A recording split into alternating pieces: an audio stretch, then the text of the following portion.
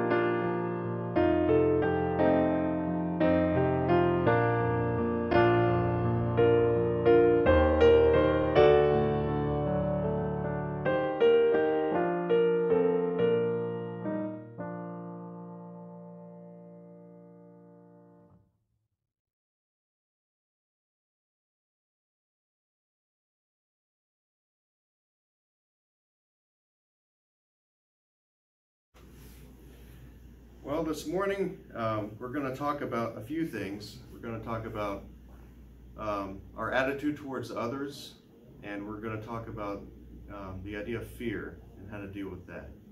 So first thing I want to do is actually have a responsive reading. So those of you in the room with me, this red hymnal here, we're going to turn to the back. The actual page number will be 671.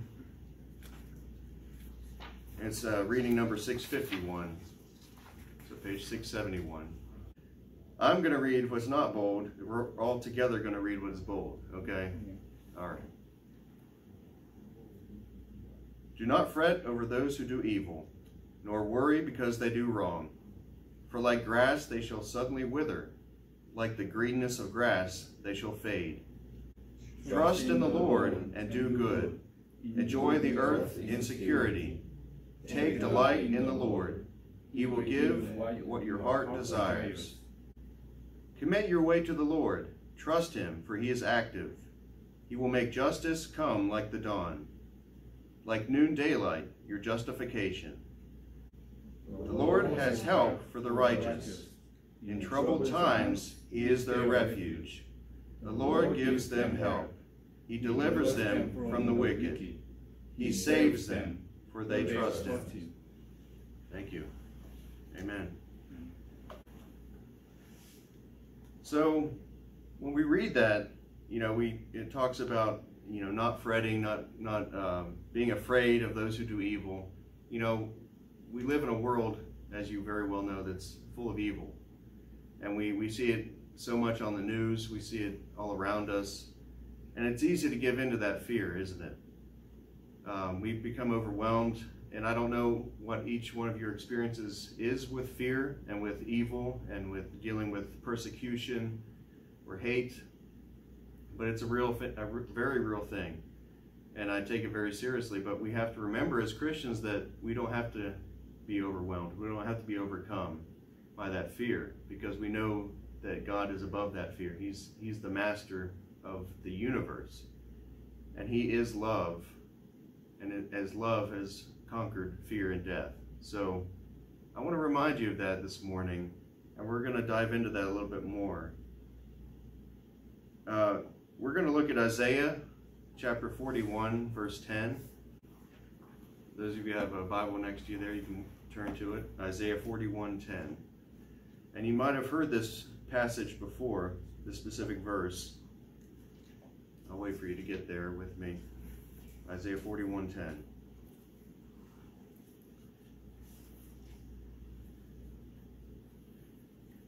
It says, "So do not fear, for I am with you. Do not be dismayed, for I am your God. I will strengthen you and help you. I will uphold you with my righteous right hand." Isn't that good? So that should give you some encouragement right there, an awful lot of encouragement. He's commanding us not to fear. He says, "I am with you." He's commanding us not to be dismayed, because he's our God. And he's promised to strengthen us and help us and uphold us with his righteous right hand. That's some good stuff right there. I want you to really grasp that and hold on to that promise, because that's powerful. And I often remind people also of a passage in Joshua. You don't have to turn there right now, but I'll put it, for those of you watching, I'll put it on the screen. Joshua 1:9. It says, "Have I not commanded you, be strong and courageous? Do not be discouraged, do not be terrified. For the Lord your God is with you wherever you go." And that's one I go back to constantly, because he's, again, commanded us to be strong and courageous. And the question is, how do we do that? In our own frailty, in our own weakness, how do we be strong and courageous? Because being courageous and being brave is not always an easy thing to do, especially in this world, as we said before, that's full of evil and hate and all kinds of difficulty. But the Lord has promised to be our strength. And it says in that first verse we read in Isaiah, "I will strengthen you and help you." And I guess the question for you is, how does God do that? And it's one thing to read these scriptures and to say, "Oh, I believe that," but do you truly believe that? And have you experienced that in your own life? I want you to think about that. I can't answer that for each one of you. Only you can, but I encourage you to talk to the Lord about that. And so when we talk about the idea of fear, then we have to move on to, okay, if we are able to conquer that fear through God's strength, which we are, he's promised that's possible, and he will help us do that if we trust in him. Now, what do we do from that point? If we have that courage, if we have that bravery and that confidence in the Lord, not in and of ourselves, but from his strength, where do we go from there? Do we just keep that to ourselves? Do we use it for selfish reasons, just to benefit ourselves, or do we use that to bless our family, our friends, those around us, fellow soldiers that we come in contact with? I want to read this, not really read, but go over this devotion I wrote. It's not about me, but God inspired me to kind of write this. But in 2 Corinthians 13:14, and again, I'll put this on the screen for you, it's a blessing, and many times you'll hear pastors give this kind of benediction at the end of a service. It says, May the grace of the Lord Jesus Christ and the love of God and the fellowship of the Holy Spirit be with you all. And people say things like that, or you say, you have a great day, I'm going to be praying for you, you be blessed, God bless you. We say things like that, but what are we actually following through with that? Or are those just words? You know, I was talking yesterday in the unit about having an attitude of gratitude and not just saying good words or saying kind words, which are good things to do, but actually living out what you're saying. You know, actually, walking the talk, as they say, not just talking the talk, but walking the walk, as the old saying goes. So, yeah. So as we look at that passage, it says, may the grace of the Lord Jesus Christ, the love of God, and the fellowship of the Holy Spirit be with you all. Let's break this down a little bit. So what is the grace of Jesus? Let's start with that. One of the great definitions of grace is unmerited favor. It's something we don't deserve, that God's freely given us. In other words, none of us is good enough to deserve that, but God still gave it to us anyway. And it's important that we stop right here for a moment and ask an extremely important question. Is there now, or has there ever been anyone in the whole world that's deserved that grace? Well, that's kind of a trick question, because, as you know, Jesus himself became a human being and is the only one in history that was perfect, as the Bible says. So he's the only one that would ever have deserved God's grace and was perfect. But as you know, he freely gave himself up to be the sacrifice for us, and took on himself all the penalty of the sin that we deserved, and that was for all time. So that's God's grace through Christ. But other than Christ's perfect example, there's nothing that we could ever do to deserve God's grace. Now that we talked about the grace of Christ, now we have to turn to God's love.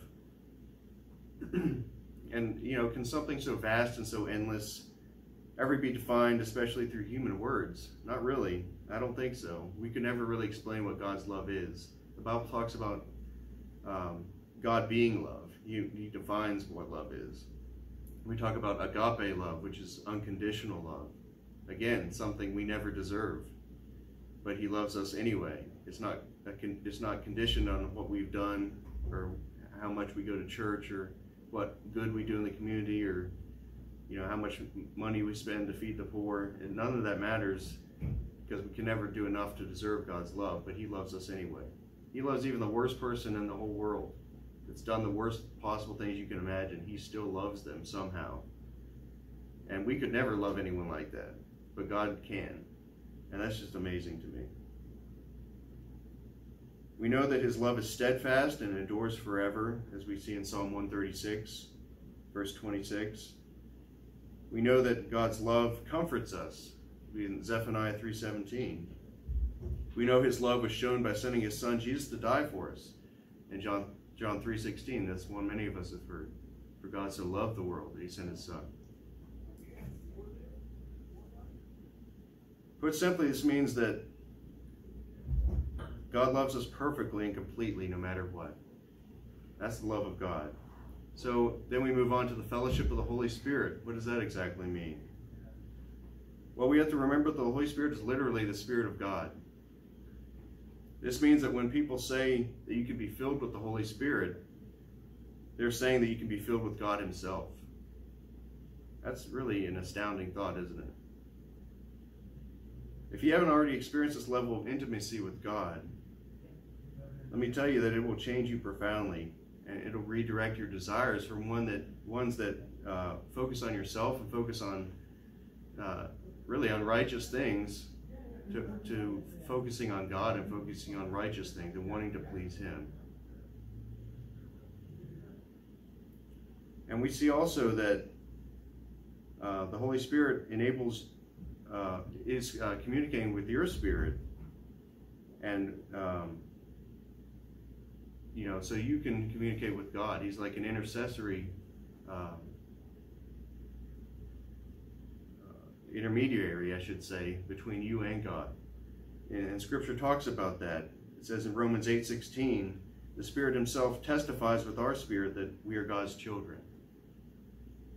Paul also writes 10 verses later, the Spirit helps us in our weakness. When we don't know what we ought to pray for, the Holy Spirit intercedes for us with groans that words can't express. I love that verse because sometimes we're just hurting so much we don't know how to pray. We don't know what words to use. We just are basically saying help to God. But through the Holy Spirit, he intercedes for us with the Father, and God already knows what we need. That's pretty amazing. So what I want you to think about today and this coming week is whether or not we are wishing for others, as the Apostle Paul did when he wrote this letter to the church in Corinth, the three things we looked at, namely the grace of the Lord Jesus Christ, the love of God, and the fellowship of the Holy Spirit. Do we really truly want that for people? Do we want that for people we come in contact with on a daily basis? What about the people we don't exactly like being around? I just want you to remember that no one in this world deserves anything from the Father, the Son, or the Holy Spirit. However, every single person in the world absolutely needs the grace, love, and fellowship of God. And let's be the ones that point people to God, and even the people we don't like being around. So, when we talk about our attitude towards others, as I said in the beginning, we need to really evaluate our intentions. In this, I don't know if it's just this culture in America or also other cultures, but we tend to have like a surface personality. We tend to, when we come across people, you've probably seen it this morning already, and you'll see it again. People, you walk up to someone, hey, how you doing? I'm good. That's where it stops. You know what I'm saying? Have you seen that? But that's not really communicating truly and caring for people. And I'm guilty of that too. That's just a habit we have. Of saying, how you doing? And then you say, I'm good. I went up to a soldier yesterday. I said, how you doing? He said, I'm good. And I said, now are you really good or are you just saying you're good? He's like, well, I'm probably just saying I'm good. And I think we'd all pretty much say the same thing if someone pressed us on it. We'd probably say, well, actually this is going on, if we really dug a little bit deeper. We don't always have the time to do that. But when you do, I encourage you to dig a little bit deeper with people. And I think you'd be surprised how they open up to you. That doesn't mean you have to have all the answers, but the one you can point them to that has all the answers. Does that make sense? And when we have that attitude of gratitude, we're thankful for what God has given us. I've seen an awful lot of bitterness in our world as of late. That's nothing new in our world, but maybe I've seen a little bit more lately. Maybe there's more attention focused on it right now in the media. And just because of everything the world's gone through with COVID and